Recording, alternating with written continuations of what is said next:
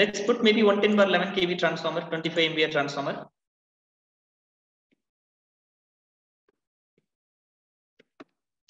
Transformer winding connection is delta star solidly grounded. Assuming single line to ground fault in bus 2, the single line to ground fault current and 3-phase fault current at bus 2 remains same. What's the reflected fault current on the transformer HV? Whether the reflected fault current on the transformer HV remains same or is there any difference? It's not same. If it is not same, what's the value? If it's not the same, assuming that like single line to ground fault current and 3-phase fault current at bus 2 is same. In general, it will not be same for your kind of information. Single line to ground fault current may be slightly higher than the 3-phase fault current if the winding configuration is delta star. But there might be a possibility that this current could be same if the impedance of the zero sequence impedance of the transformer is more. Let's freeze that first, then probably let's try to do some more exercise little later. Let's come here. Let's create a fault. Let me create a fault first here. Let's look at what's the 3-phase fault current. Transformer impedance I have been given. That's mistake. Let's give the transformer impedance. All right, it's given. Clear. Now, 3-phase fault current is 14.123 kiloamps. 3-phase fault current is 14.123 kiloamps. That is reflected as 1.412 kiloamps on the HV. Obvious, the voltage is 110 bar 11 kV. When the voltage is 10:1, the current will be 1:10. So obvious.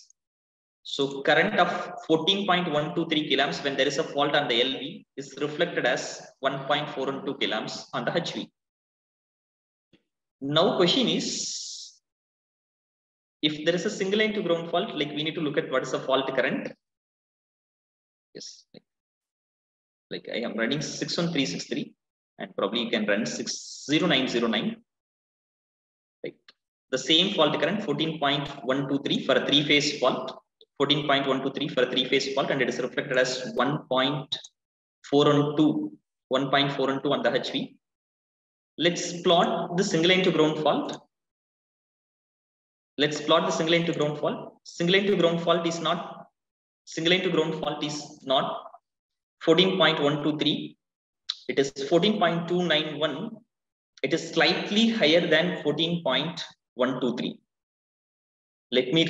Let me discuss it again. This point first. Let's make this first point clear. 3-phase fault current is 14.123. Single line to ground fault current is higher, 14.123. Just make a note of this number. 14.123 has increased from 14.123 to 14.291. Question is why? Why it has increased from 14.123 to 14.291? Why this 14.123 in the 3-phase fault, and why it is, let me open an Excel sheet as well. So 3-phase fault current and SLG, it is 14.123 kiloamps.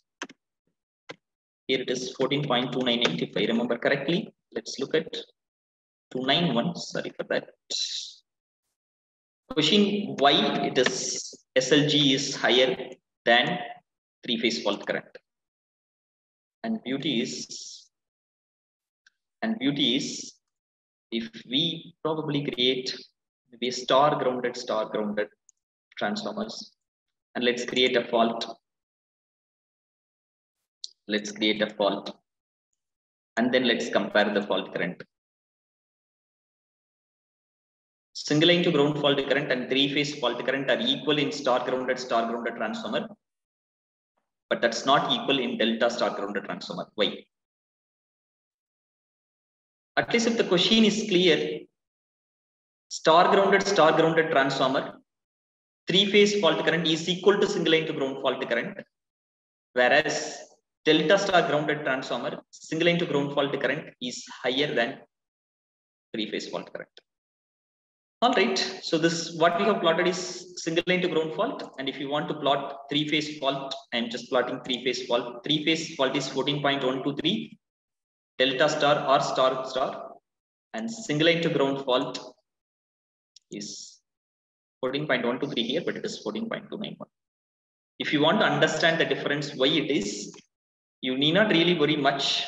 What you need to do, you probably has to visit our website and go to the blogs, and like we have written beautifully three articles on the same topic, how to manually calculate as well, right? Short circuit calculations for symmetrical and unsymmetrical faults, right? Short circuit current calculation for symmetrical and unsymmetrical faults. This is an article which you should not really miss.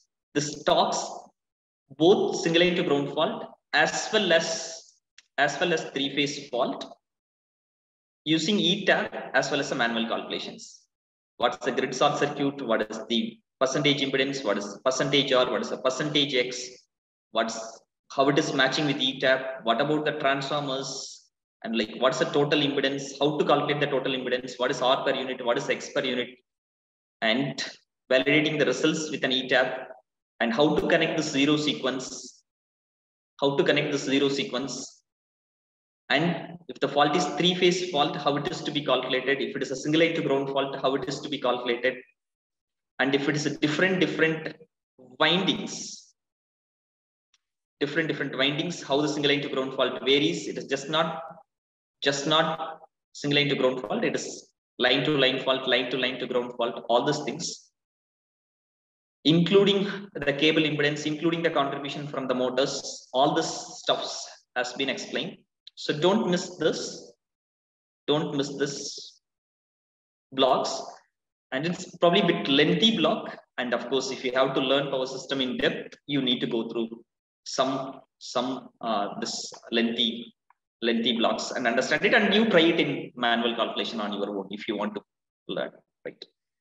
And a nutshell, what I want to convey, like this is probably single line to ground fault. This is also single line to ground fault, and the fault current for a single line to ground fault will change.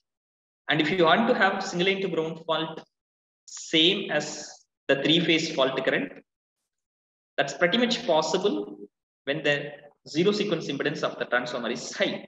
Let me ask maybe another interesting question then.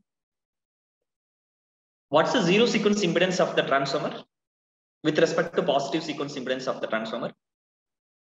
What's the relationship between positive sequence impedance of the transformer and zero sequence impedance of the transformer? How much percentage for a 2-winding delta star transformer as far as IEC 60076 is concerned? Let me repeat my question. What's the relationship between positive sequence impedance and zero sequence impedance of delta star grounded 2-winding transformer?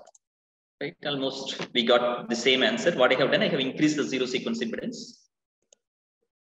IEC 60076 talks about this impedance.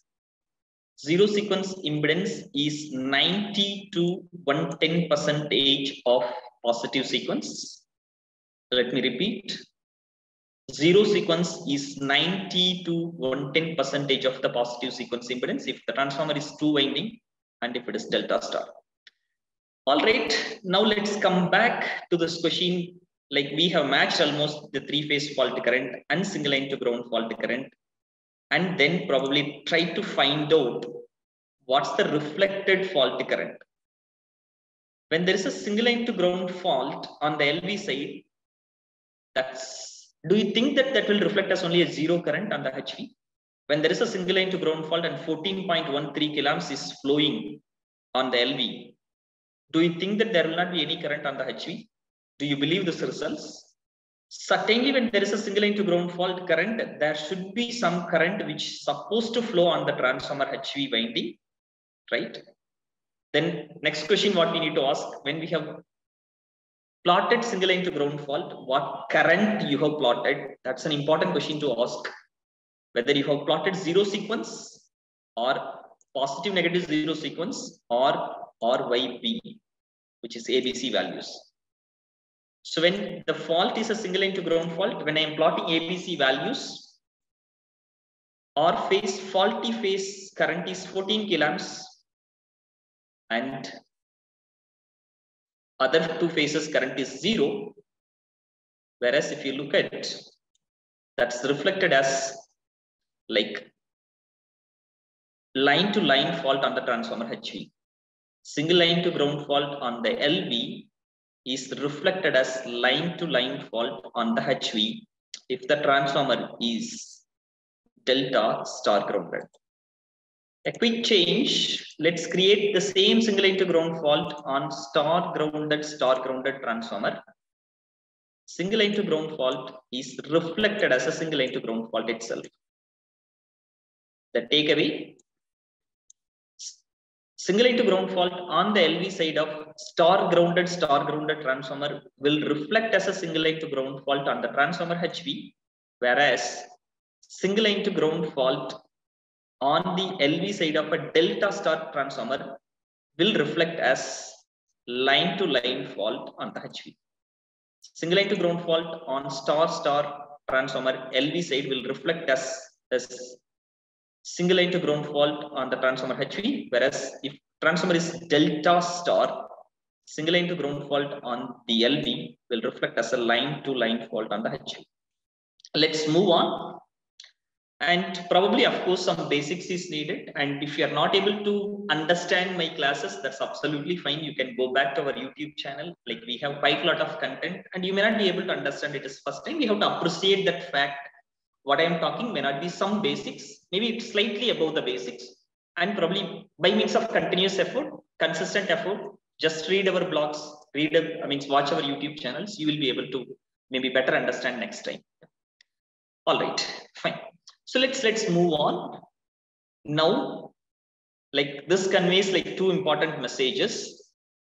When the single line to ground fault is reflected as a line to line fault on the HV and the zero sequence is not flowing on the transformer HV, earth fault relay on the HV side do not have the capability to detect the fault on the LV.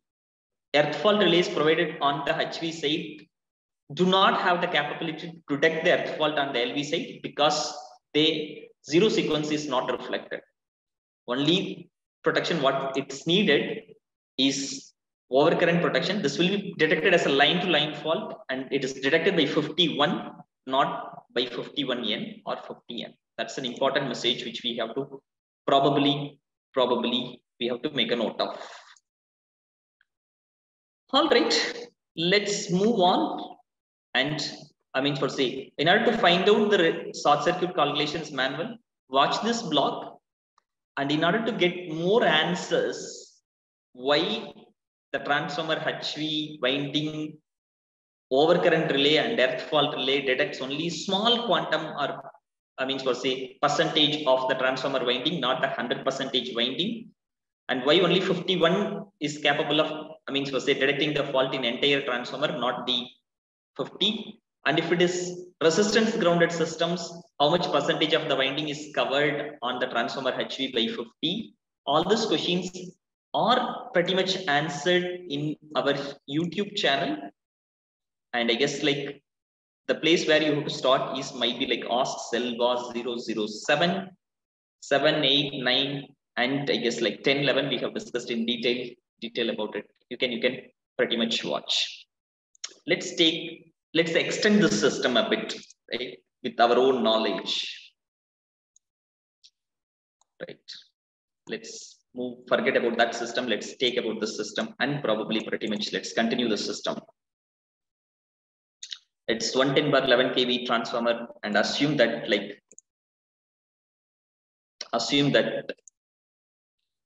11 kV. It is an industry which receives a power supply from 110 kV grid and step down to 11 kV, and you have maybe cables and then maybe motors. Let me ask maybe a few more questions, but before that, let me probably try to complete to an extent a model also.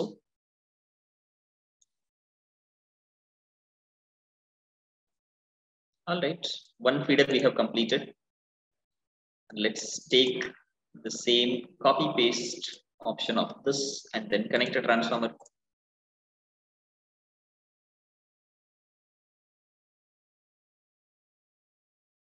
Right, maybe 2.5 MVA transformer connected at LV side.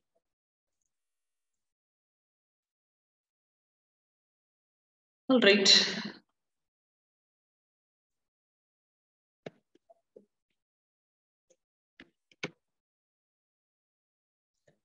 We are done.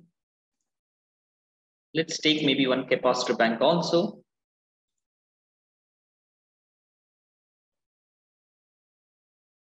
Yeah, alternatively, we can have some other switch gears. This power might be going to some other switch gears also. There is a probability. So,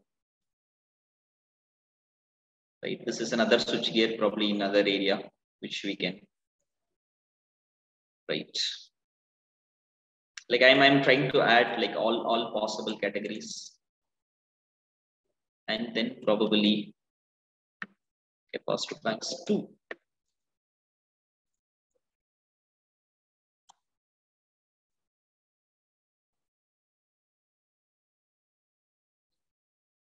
That is capacitor bank. Yeah. All right, I guess like almost what are the different possible configurations which can come in a medium voltage I have added. We have a motor, we have a transformer, we have which is going to be another switchgear, we have a capacitor bank. Maybe motors with a variable frequency drive or something which we can add. Okay, apart from that. All right, one last which we can add, generator. Let's add that also.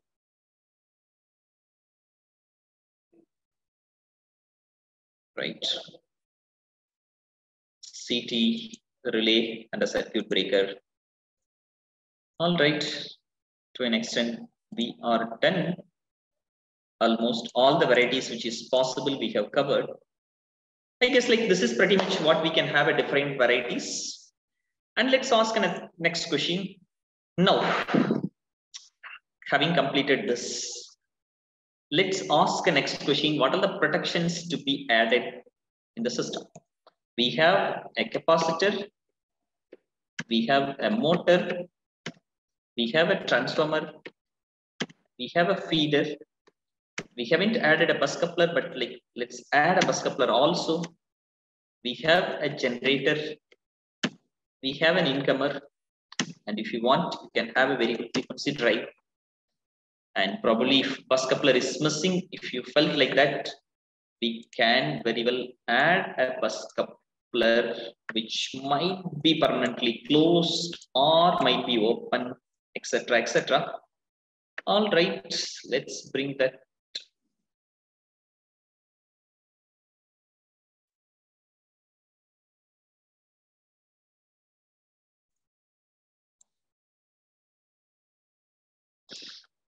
All right, so this is pretty much like systems with the two transformers, right? And probably here I can very well add the bus coupler. We brought the bus coupler also in, right? So which means the system has like whatever the things which we have written, Now let's ask a question of, let's take like what are quite frequently used. So motor, let's discuss today. Transformer, let's discuss. Feeder, bus coupler, incomer also we will discuss. To an extent, generator, if time permits, we will discuss. let's ask what are the protection functions which we need to have for the speeders. What are the protection functions which we need to have for the speeders? Overcurrent and earth fault, what are the protections which we will be giving? Putting it in ANSI number, shall we have some ANSI number? 51, 50, 51N, 50N. So these are all probably the protection functions which need to be enabled for a transformer. 51, 50, 51 is IDMT overcurrent. IDMT overcurrent. Inverse definite minimum time overcurrent. Transformer, inverse definite minimum time overcurrent. 50 instantaneous overcurrent. And 51N IDMT earth fault, 50N instantaneous earth fault. So these are the protections which has to be enabled for transformers, bus couplers, to an extent feeder. Motor may need an additional 49, that's thermal overload. It might need maybe 46 negative sequence and so forth, but like let's not really focus much. Let's ask maybe one important question. Maybe for an incomer, we may need to enable 67 and 67N. When the incomer needs a 67 and 67N, and when the incomer do not need 67. Any thoughts? When I say incomer, that's an incomer which is coming from a transformer which I am talking about. When this incomer needs, when the incomer needs 67N and 67, when incomer do not need 67. Any answers? Yeah. When you have multiple incomers operating in parallel, when you have multiple incomers operating in parallel, then you need a directional. If not, you don't need a directional.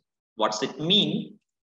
If the bus coupler is closed and CB6, CB13 and CB12, all the three breakers are closed in a normal operating condition, then you essentially need 67 and 67N. And if you do not close all the three breakers together, if you are following 2 out of 3 logic, which means bus coupler is normally kept open and this transformer is feeding this load and this transformer is feeding this load, and bus coupler is kept open normally. In case if one transformer fails, the other transformer takes care of the complete load by means of closing the bus coupler, of course after opening the incomer. Then you may need to you may not need to worry about the directional protection. All the three breakers are closed in a normal operating condition. You need a directional for the incomer.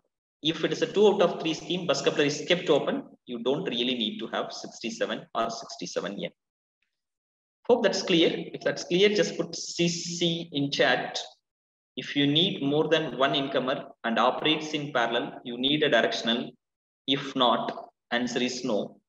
I guess there is a book, like very basic book, which I generally not recommend for the advanced participants, but for the beginners, if you are starting from the scratch, the book, what I generally recommend is Power System Protection by YG Paitankar, and whatever I am talking, probably maybe explained in much more simple language in the book, which you can probably, buy it if you're in India, or probably if you're outside India, you can Google it, some PDF document, you will get it.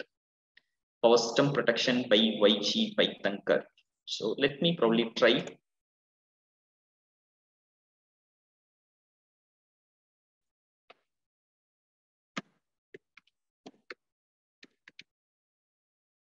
YG, Power System Protection by YG.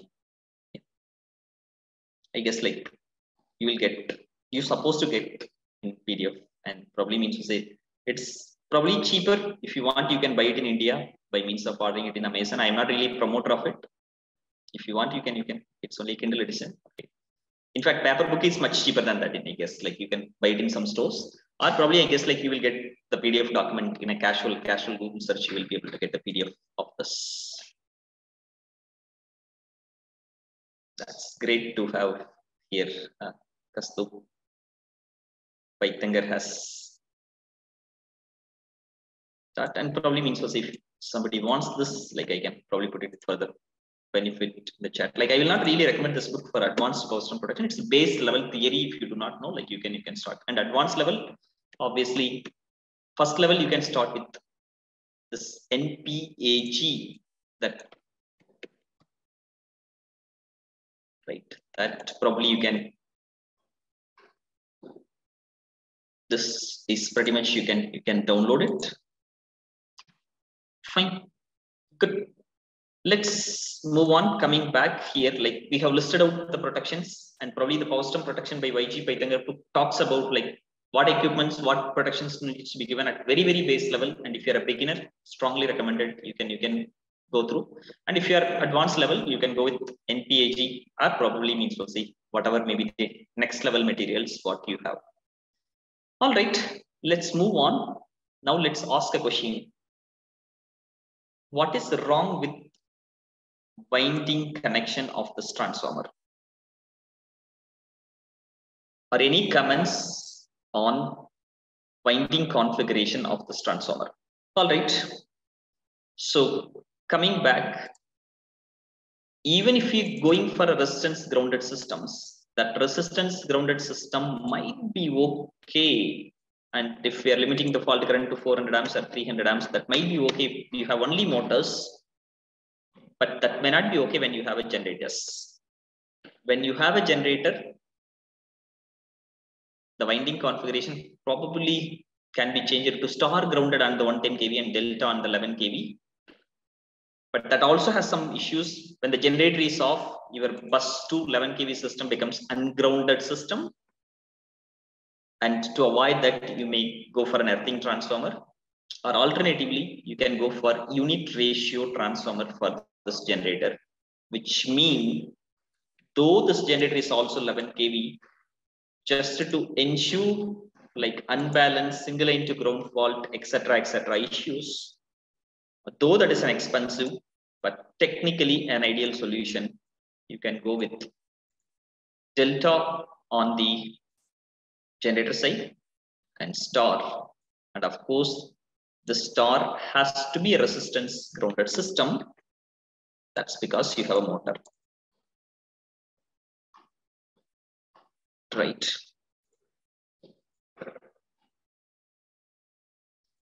Cool. So these are all probably the things what we need to look at. And then probably we have to start probably providing the protection for this 51, 50, 51N, 50N, etc. How to give a setting is like most really important. And probably in order to have maybe a better clarity, let me probably bring up a quick syllabus, right? That gives you an idea like how to approach step by step, on. Okay, I guess like this is kind of probably a bit old syllabus, but anyway, the topics are quite relevant, and probably forget about this time. If you want, I can delete it, and probably this one. I'm just bringing this to explain you how to do the relay coordination. The first and primemost step of relay coordination is performing load flow to find out what's the maximum load current which it flows through. And this might be really needed for an interconnected system. For radial systems, probably if it is a 2.5 MVA transformer, 11 kV, you need not really perform load flow. You know the load current of the transformer and the HV side is 131 amps, and you will pretty much go with the relay coordination based on the rated current most of the times, rather than going with an actual current, right? So you will go with this. But if the system is interconnected, you may not know what's the current which is flowing. So you may need to perform load flow to find out the full load current. And above which you need to set the relay settings. And you need to find out the short circuit. You need to perform a short circuit studies to find out the maximum short circuit current. You need to find out the minimum short circuit current. you need to ensure that the relay is coordinated from full load current to the short circuit current, maximum short circuit current, and the relays are properly coordinated. You essentially need a short circuit, and you need to check the sensitivity of the relays at the minimum short circuit currents. You need to perform a short circuit. You need to perform motor acceleration studies to find out what is the starting characteristics of the motor. If it is a delta star, the starting characteristics is already defined. But if it's the soft starter or variable frequency drive, the starting characteristics is decided by what is the setting parameter which you are giving. In order to understand the starting characteristics, you need to perform a motor starting study, and probably you have to take the motor starting characteristics from the motor starting study. And then probably you may need to do transient stability. To find out the critical clearing time, you need to ensure that the relay clears the fault well within the critical clearing time. You need to ensure that the faults are cleared well within the critical clearing time so that the system is stable. What I mean by that, probably here, like you can have maybe multiple other feeders. What I mean by that, just to give an idea, you may have a system something like this. And probably means for say, if you start from the bottom, you will be like means for say working out this relay first, that will be coordinated with the downstream, maybe discriminated for 200 milliseconds. Then this to this additional 200 milliseconds, that is this operates at 400 milliseconds. Then this operates at 600 milliseconds, which means like if there is a fault in the cable 3, the circuit breaker 3 isolates a fault in 400 milliseconds or something like that. But if there is a fault in this cable, probably this generator may go out of step with respect to the grid well within maybe 150 milliseconds.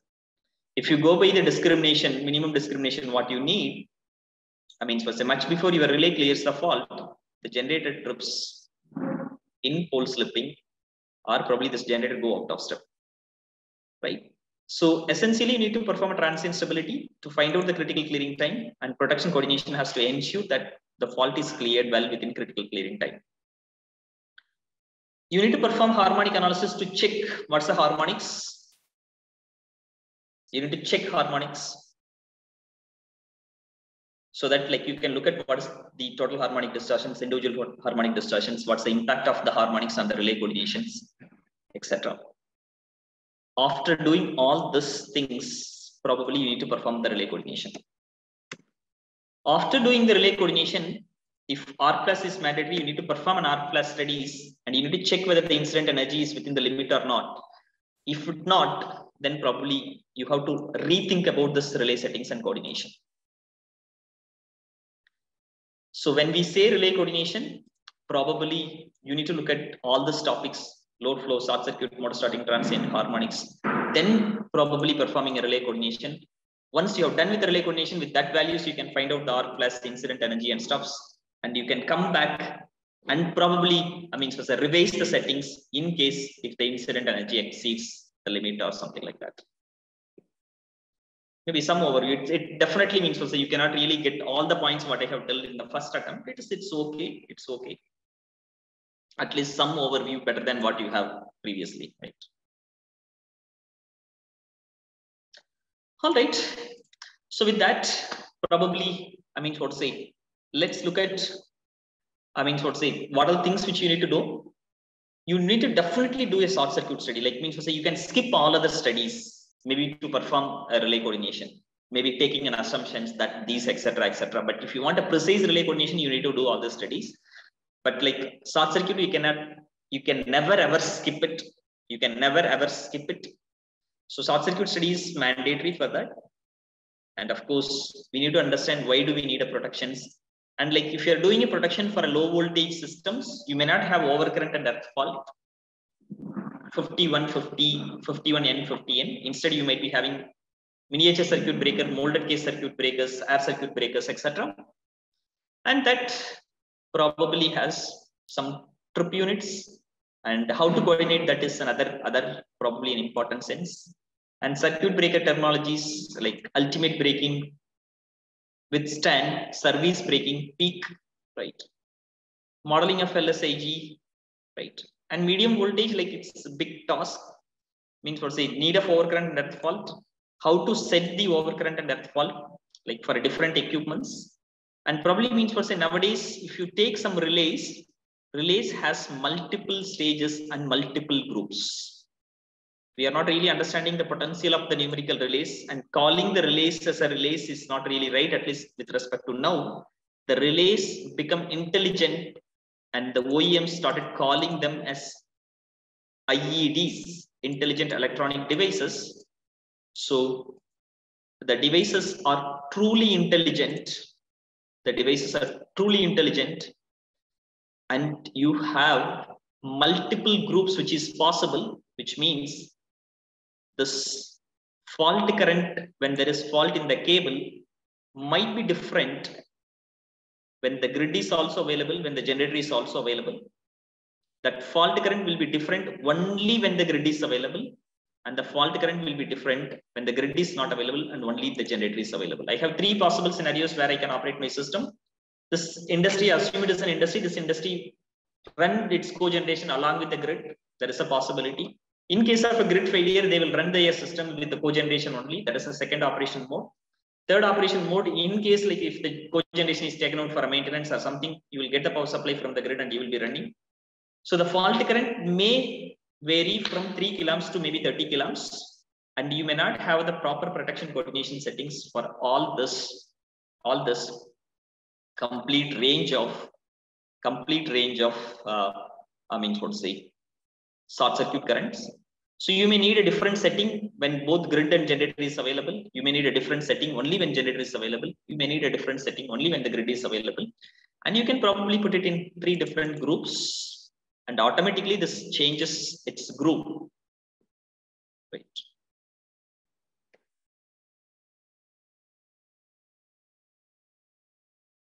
Automatically it changes its group, depends upon the digital inputs what this relay receives. Similarly, like we always look at only 50, 150 as a 2 stages, but literally the relay have like 3 stages or 4 stages. Overcurrent 1, here you are seeing like the stage 1 with the definite time, inverse characteristics, etc. Second stage could be instantaneous or a short time. If it is a short time, you will be having again like a different inverse curves which you can add. And probably you can go with now OC2. And if you enable this, like you will be having again stage 3, which could be an instantaneous or whatever it is. So you need to ensure that what's the relay which you have, and like how many options which you have, what are the criticalities which you have. Do you need a different settings for a different configurations? All those things probably you need to aware. Right. And how this automatically change the group? You have to probably configure it. You have to get probably the breaker status, and you have to create some logics, and you have to pass that information to the relay. Relay will take an action only when probably it is programmed to do what it has to do. Of course, it is not means what say intelligent in itself. We have to make that relay intelligent by means of external building logics. Right. So that's pretty much what we need to do. Right. You need to work out stage 1, stage 2, stage 3, group 1, group 2 settings, and multiple group settings also. That's applicable for both phase faults and earth faults. And that could be for motor feeders and motor, like it's a thermal overlay relay also. That's what, forget about the dates. That's a course which we have done long back, right? Similarly, for a motors, incomers, bus couplers, why do we need a standby earth fault? It's an obvious question, I guess, like I have answered, but not be directly. If there is a single line to ground fault, means for say 50 or 51 or 51N or 51N, none of the relays provided in the high voltage side will going to give a backup to this. Maybe 51 probably gives a backup, but if it is a resistance at the system, then it may not be also giving a backup. So obviously it becomes mandatory that you have to go with a standby earth fault, which is 51G, also might be restricted earth fault or EF. Right. So importance of standby earth fault, right? And like, why do we need a sensitive earth fault, especially when high resistance grounded systems? And directional overcurrent earth fault, why do we need a directional? Where do we need a directional? And how to set it? Right. and how to do it in a real time. This is pretty much what our course syllabus of it, and probably I guess like that gives like a nice overview of what it is. And probably let me pick it up maybe one quick system which we have taken and we have talked about. So this is one of the system in Qatar, right? It has like a bus 22 kV, and probably means it has 4 outgoing feeders, bus coupler closed, it is feeding another one, and probably it has like 4 RMUs, 4 RMUs, 4 RMUs, etc. And probably if you start coordinating, like you will be having quite a lot of challenges, like so many relays, what's the fault clearing time, etc., etc. So like when you are coordinating, start at the base level without even generators and other criticalities. At least you need to know how to coordinate for radial systems, how to coordinate for closed strings, how to coordinate for parallel incomer feeders, and like what is normalized curve when you have like multiple inverse, multiple incomers. What is a normalized curve? All these things probably pretty much what you need to know and learn, right? Wish you good luck, and we will meet again probably in the upcoming weeks. Thank you all. Have a great day.